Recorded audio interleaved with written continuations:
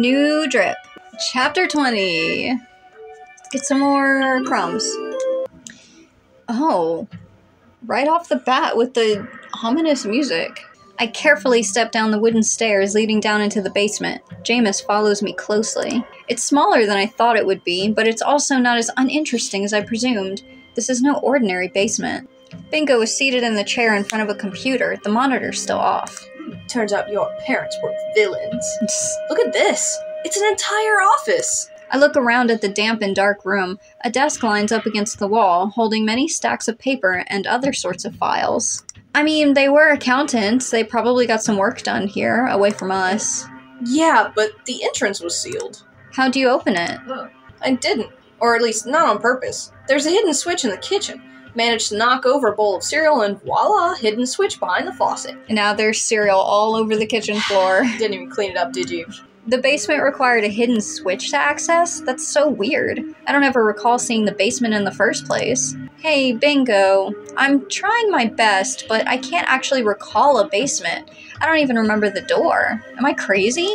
No, I don't remember it either. I think He looks at all the equipment around the room. this was a secret base, and that door was hidden during the times we were here as kids. I scoff at the idea. Our parents were both boring accountants. Who would need a secret room for that? Okay, so no, So they don't know. They did not know that their parents were supers. It's weird, though, because I just edited the episode where she is at the secret exit of the palace. She mentioned that Bingo got hurt following his dad on one of his missions. Yeah. So I don't know what that's about, if she thought they were just accountants. Yeah. Well, even in the recent episode that we rewatched, they made mention of the parents, and that also gave the impression that they knew that their parents were supers. Yeah. Is that just a, writer discrepancy? Or I don't know. do accountants go on missions? But I really can't recall there being a door leading to the basement. Is it true? Was it hidden? The switch to open the entrance also had another switch to conceal it. I think the last time Mom and Dad were here, they rushed out before they could conceal it. Maybe. Why is this room so important? Asks Jæmis, who's been standing near the stairs. This cabin was my parents', and we don't remember there being a basement here. They kept it hidden from us when we were younger, but why? Sounds to me like your parents were doing things that children had no business being a part of. Yeah, accounting is so scary. Can't do that around the kids. What if they were doing something illegal? I mentioned, my mind going to dark places. Like what? Laundering money? And a bunch of money falls out of the cabinet. Possibly. I don't know. You tell me why there was a hidden basement in the lake cabin. I will, once I boot up this PC. It's slow as hell. Bingo complains, angrily pushing a button on the keyboard. I look around the place as Bingo fiddles around with the computer. I spot a cell phone on the desk behind a suitcase. It's one of those older models, a flip phone with physical buttons. Oh no! Ah! An ancient relic. No! Hey Bingo, whose phone is this? Beats me. I guess Mom's or Dad's? I don't recognize it though. I try to turn the phone on, but of course, the battery has long since died out. Guess I'll have to charge it. Oh right, these older batteries didn't charge with a USB cable 8 years ago. They had their own plug. Where is it? Jæmis, can you look for a small black box with a cable running out of it? It should fit in the palm of your hand. My palm is giant and massive. Wordlessly, he starts scanning the room, helping me find the charger. This shit-ass vision? Seriously. Still curious about the rest of the room, I take my time looking around. There's a cabinet behind the stairs, too. Just as I'm about to open one of the drawers, something bounces down the stairs. Ow! Eok yelps as he stumbles down the stairs. Have you never done the stairs? He crashes against Jæmis' chest, who huffs menacingly. No, he danced down the stairs at the Maka. Oh, true. Fool. Have you become so incompetent you forgot how to use stairs? I'm sorry, Prince Jæmis. Eok apologizes as he pushes himself away from Jæmis. Hey, Eok, are you okay? That looked like a bad tumble, I ask of him, worried he may have broken something. It'll take more than that. I'm okay. I came here because I heard voices, but I think my foot stepped on something. The three of us all look down at the floor and see that Eok's boot has dug down into the glass covering of a picture frame. Quickly, he lifts it up out of guilt. I bend down to pick up the broken frame and inspect the picture inside of it. It's a picture of my mom and dad, along with Kane's parents. The four of them were really close, and they all ended up working at the same company. I'm sorry. It's okay. The picture is still fine, see? Who are they? These are my parents, and their close friends, Kane's parents. They were all working in the same building when it was set on fire by a group of terrorists. Setting things on fire sounds like someone I know. James quips staring at Eok. On the contrary, Jæmis, we did explosions. We never harmed in Coyote. They were strategic bombings. I would rather not think about bombings right now, thanks. I suddenly hear the computer whir and the monitor finally turns on. About damn time! Bingo complains as he takes control of the mouse and starts digging through the PC. As I let Bingo do his thing on the computer, I pocket the picture and investigate the rest of the room in search of a charger. Hey Eok, can you help me look for something as well? I ask, and then explain what a charger looks like. Eok and Jæmis both start shuffling around the various objects on the desk. I walk around the stairs to reach the cabinet, opening up the drawers to see if there's anything useful inside. Just a bunch of files and paperwork. But then one of the files catches my eye, the name Mr. Invisible. That's a superhero name. I take the brown file out of the drawer. It's thin, there's not many papers inside. As I flip it open, I'm greeted by a detailed profile of Mr. Invisible. It includes a superhero picture which is laughably empty because he can turn invisible, but it also includes a regular picture of him, face visible and all. What the hell? It's got all his personal information noted down too. Where he lives, what kind of day job he does, who his associates were. I think you were right. I think their parents are villains. It's seeming that way. Why would this be here? Even if he were somehow a client for Mom and Dad's company, there's no way they would need this kind of information. I check the last paper in the file and I feel my heart drop in my stomach. It's a screenshot of a conversation he had with someone. I don't even need to scan it to see the notes taken at the bottom in my mother's handwriting. Runner for Hugh Leo. Oh, so, okay, no. So they're probably not villains, they're investigating. They're investigating traitors. A million questions race through my mind. Firstly, is Mr. Invisible connected to Julio? How? Julio is strictly against superheroes. Why would any super work for them? But most importantly, why the hell is Mom writing about superheroes and their connection to Julio? Bingo spins around on his chair as he points at the screen. Drac, I'm finding a lot of files on this computer, and not one of them has to do with accounting. I place the file back in the drawer, noting the other various files with superhero names on them, and I walk to Bingo to check the PC. Also, peep the fits in the back. I think those are costumes. Yeah, they're costumes. Let me guess, something about superheroes? Yep, it's really bizarre. There's a bunch of folders with all these superheroes, even some that have since vanished or died. Do you think Mom and Dad were investigating them? It looks like it. He digs through the browser history to see what website they accessed last. Drac? Yeah, I see it. The last time they accessed a website is the date of their death. But that's impossible. Mom and Dad weren't even at the lake that day. They were with us. It was a normal work day. We both hold our breaths as the web browser loads the last website. Once it's loaded, it's just a simple map of an industrial area, a warehouse specifically. It's an address. The last thing they looked up was this warehouse. What was so important about it? Do you think they went to go check it out?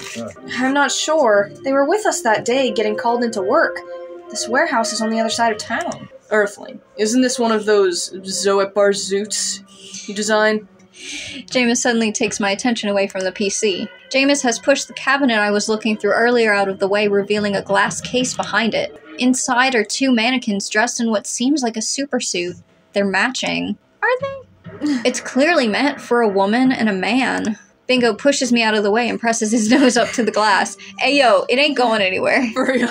What the fucking fuck? Those are supersuits! I don't have any words. All this information is so heavy on me that I sink to my knees. Eok rushes over to me. Thanks, Jæmis. Drac, are you not feeling well? Just feeling extremely woozy. Eok helps me stand up straight. No way. There's just no way. Mom and Dad had no ability. They were normies, just like me. You're the only one of us who was born with one. Mom and Dad were just accountants. But no matter how much we fool ourselves, we can't deny what is right in front of us. A supersuit for our parents. I don't recognize the suits at all. I've never seen them before in my life. I mean, supers would produce more supers. I'm a little confused here. That makes two of us. Seems like your parents had secrets they didn't want their children to know after all. That's one big fucking secret. They were vigilantes. Cool. Anti-heroes. Vigilantes? Like rebels? I like them. I like rebels. A little. In my world, you have to register as a superhero to be able to openly practice your ability. Oh yeah, true. Vigilantes aren't anti-heroes. They're fucking Batman. But Mom and Dad weren't registered. And yet they have a secret base and a super suit. They were doing this off-grid. They were vigilantes right under our noses. How the hell did we not see this? Calm down, Bingo. For all we know, this is not actually Mom and Dad. Maybe it's, I don't know, maybe someone else? Kane's parents? They were also normies. Well, I don't know. Nothing we know seems to be true anymore. Anyone who keeps something from their loved ones must have a very good reason to do so. Agreed. It sounds like they hid it, but not with the intention of deceiving you. I run my hands through my hair as the world that I thought I knew spins upside down. The fire my parents died in. It was a terrorist attack claimed by Julio. It seemed random. They were at the wrong place at the wrong time. At least, that's what I believed. But all this evidence in my face is screaming at me that my parents weren't just regular accountants who perished in a fire due to bad luck. Instead, they may have actually been connected to this all. Vigilantes. Superheroes who work in the dark and go against the government. They don't believe in registering and openly advocate for any super to use their ability in public. Not my kind of people. By definition, they would be Julio's #1 enemy, who wants to rid the world of supers. I can suddenly feel tears fall down my face. Did Julio kill them because they dug too deep? Bingo looks at me with a grim expression. He doesn't say anything, but his silence speaks volumes. I need some fresh air, I say, feeling the walls are closing in on me. I quickly run up the stairs to flee the basement. I crash down on the couch. My mind is racing. It's hard to calm down and organize my own thoughts. Everything I knew about my parents has been an outright lie. Simple, hardworking normies who perished in a terrorist attack. No, instead I find a secret lair with files on superheroes in their own supersuits. I sigh out loud in frustration. I hear steps going up the stairs, and it's Jæmis who appears in the door opening. Not saying a word, he slowly approaches me, standing behind the couch. He grips the couch really hard and I can hear the leather cracking. Running away. I don't want to lash out at him. Yeah. I'm not running away. I just need a breather. Funny. Looks to me like you couldn't handle the truth. He's not wrong. I mean, yeah, I can't. It's really fucking difficult to take. I don't need your comments today. I just found out my parents have been lying to me my entire life. I need a moment to gather my wits. Gather your wits or deny reality? Why do you care? I don't. However, if it were me, if I could find out something about my parents, to understand why they did the things they did, I would do anything in my power to do so. Give me a fucking second. Well, sorry, but this isn't about you right now. Give me a minute to even process what I just learned. Well, I'm so glad that you'd be so perfect. After all, both our parents are dead, and the dead can't speak. He says, pushing his hair away from his dark eyes. My eyes soften. Jæmis lost his parents when he was very young as well. There must be things he would like to ask his parents but can't anymore, just like I can't ask mine why they lied to me. I don't know why they lied. Then what are you sitting around for? Go find out. I gotta grieve, man. For real, give me a second. God, I literally just found out. I can't help but manage a tiny smile. Then Jæmis starts to leave.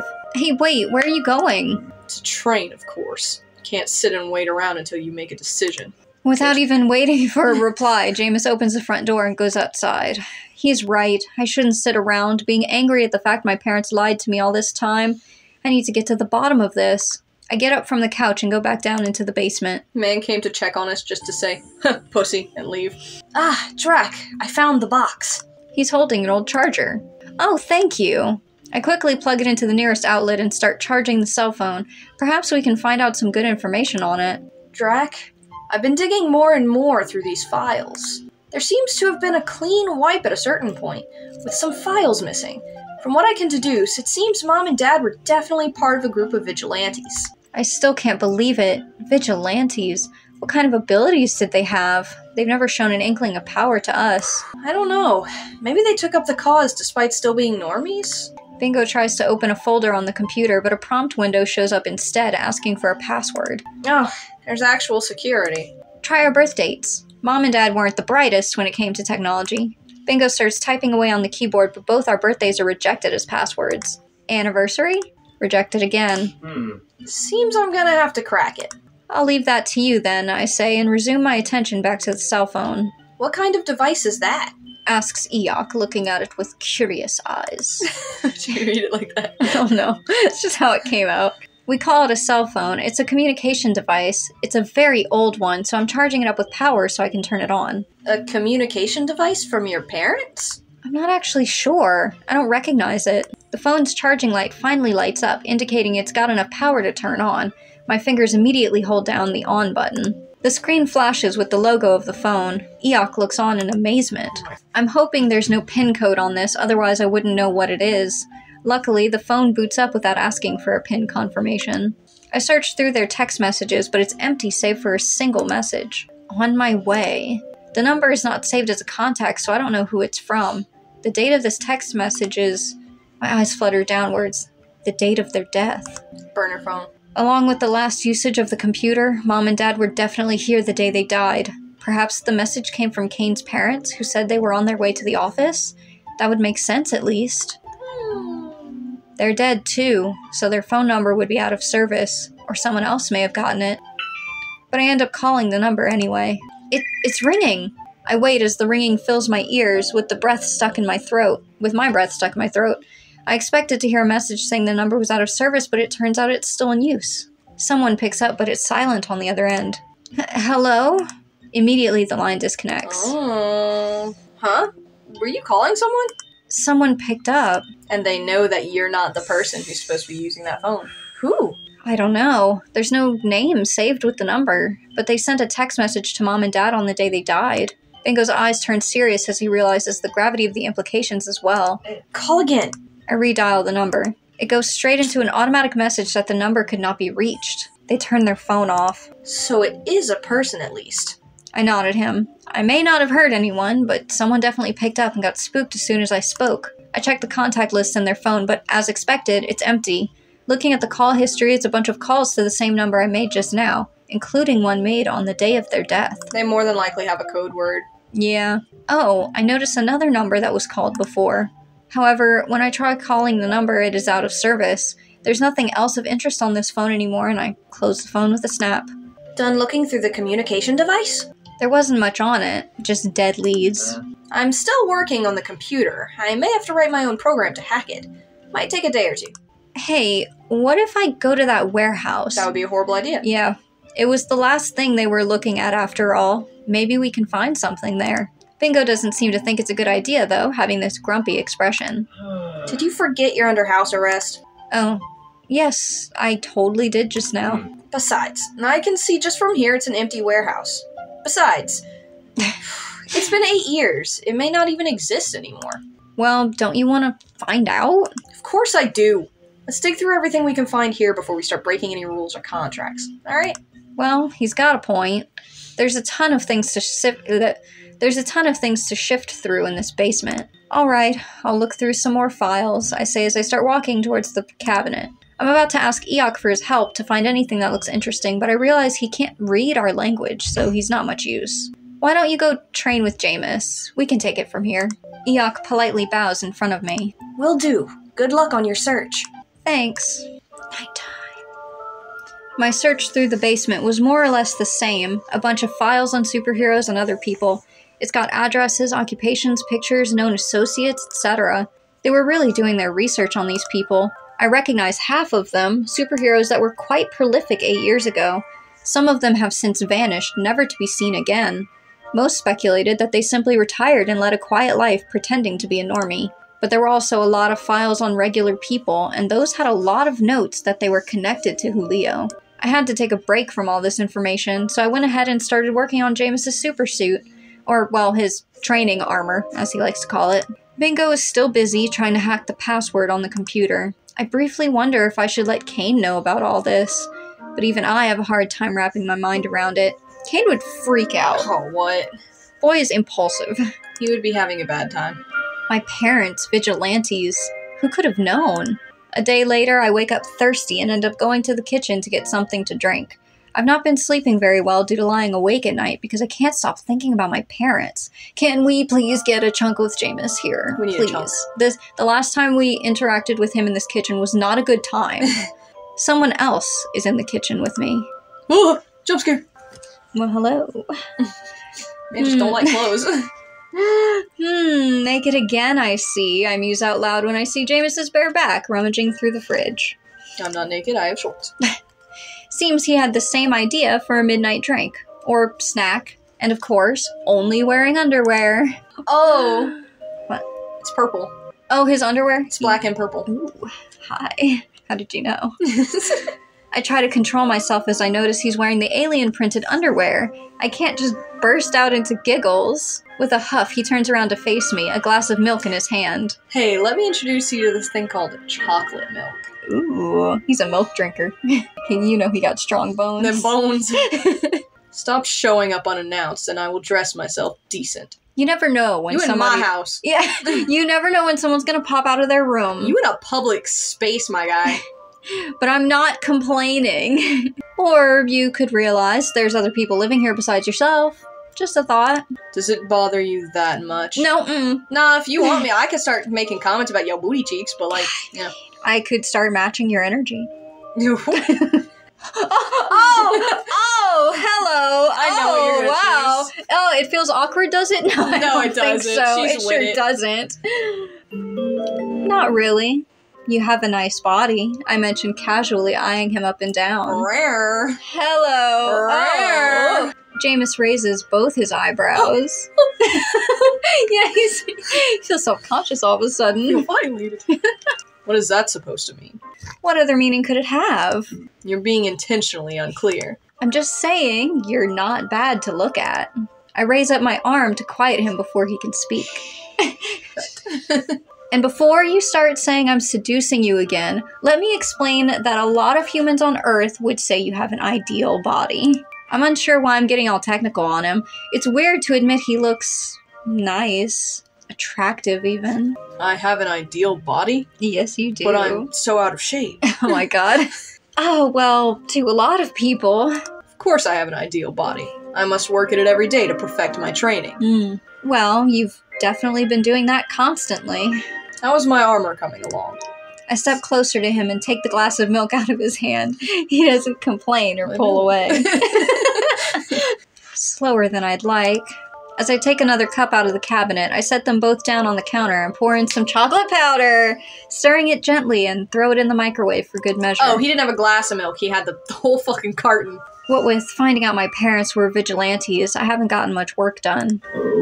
Are you still investigating that? The O that he just let out did things to me. It reverberated in my brain, later searching my for the heart, VA. and my soul. I've already said whoever voiced this man has a gorgeous voice. It almost sounds like he's interested. As much as I can, searching through their files, what they were doing, who they were talking to. Your world is very odd. How come? The microwave beeps. The hot chocolate is done. I remove it from the microwave and hand one cup over to Jæmis. Careful, it's hot. He takes a small sip, seemingly enjoying the taste. You said people cannot use their powers in public. They have to hide.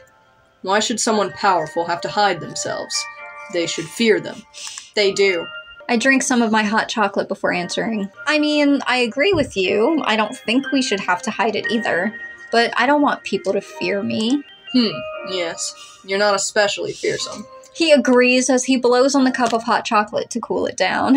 You're not very scary. Hey, I can be fearsome if I want to be. I'll pounce you. I am shivering sure in my will. undergarments before you. Ooh. I may not be physically intimidating, but I am a force to be reckoned with when it comes to a battle of I wits. can play a mean chess. What are you going to do? Annoy people to death with your incessant talking? Boy, you like the sound of your voice way more than anyone else I know. Don't make me whisper in your ear again. Don't make me teach you what spanking is. Seems to work on you. No! You're annoying. Yes, but I'm still alive. Am I annoying you right now? He closes his mouth, his eyes softening as he looks down at the counter. No. A simple answer, yet it suddenly makes me speechless. I didn't expect him to say that. You like our back and forth. Oh, he does. Get some rest. You look like you haven't been sleep. Yeah, try that again? Get some rest. You look like you haven't been getting sleep the past couple of nights. He says, suddenly turning away from me, taking his cup with him. Thank you for the hot chocolate. Is all he says before he leaves His baby's first thank you. He's learning. I lean my elbows on the counter, my fingers wrapped around my cup, suddenly deep in thought. I didn't think it was obvious that I wasn't sleeping very well. I finished the rest of my hot chocolate. This wasn't so bad, running into him at midnight, having an actual conversation. After my late-night chat with Jæmis, I managed to actually get some sleep. It's Bingo who wakes me up to tell me to come down into the basement. Did you finally unlock it? Yes, I did.